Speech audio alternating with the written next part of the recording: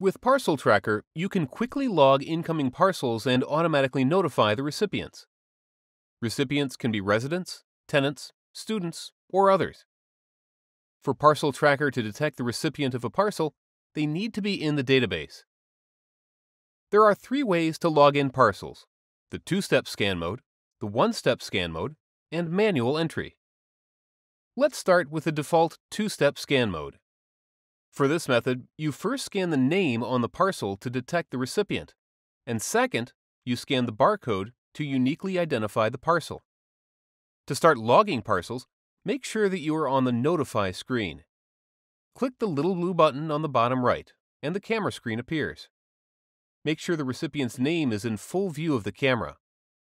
Press and hold to scan the name. Now, scan the barcode. You can do this for as long as you have parcels. Once you have scanned all the parcels, click on Notify to see an overview. If there has been a mistake, you can edit and delete individual parcels. If you are happy, click on Notify Recipients. They will now receive an email notifying them of their parcel's arrival. If you're feeling fancy, you can use the 1-step scan mode. This procedure is exactly like previously described, except that you can run a single scan of both the name and the barcode. To enable the 1-step scan mode, go to the settings and click on Select Scan Mode. Choose Single Scan Mode.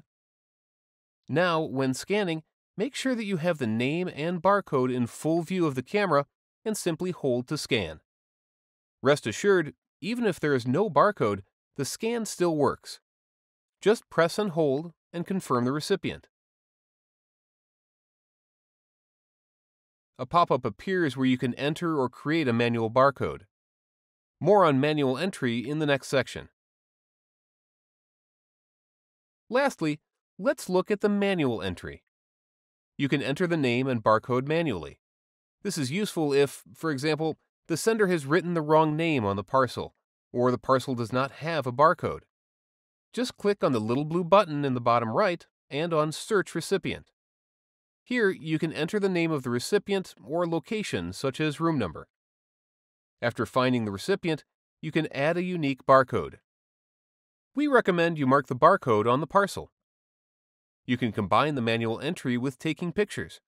For instance, if the delivery does not have a barcode, you can take a picture of the name and add your own barcode.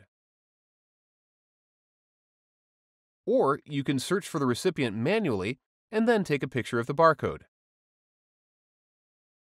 And that's it! You can log a parcel by scanning twice, a single scan, and by manual entry.